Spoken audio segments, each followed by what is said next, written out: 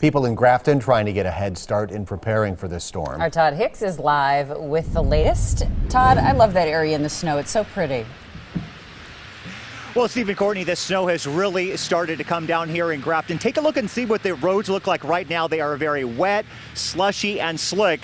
Now, many people I talked to tried to get an early start on their grocery shopping and running errands before the majority of this snow hit Ozaukee County. Many people told me they were just scrapping their plans tonight and staying indoors. So for you and your family, the plans are to stay in today? Yes, we are heading home and not going anywhere.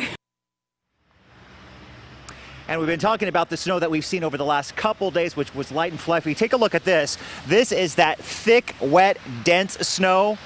I call it my blow test here. Definitely not the type of snow that you want to be shoveling it by putting it off. If you want to get out there and make sure that you have a decent back tomorrow, make sure you get out there as soon as you can, start shoveling, and you'll obviously have to keep on doing it throughout the night because we are expecting several inches. On your side, live in Grafton tonight, Todd Hicks, today's TMJ4. And Todd, you don't think Grafton's pretty like Ms. Garish does?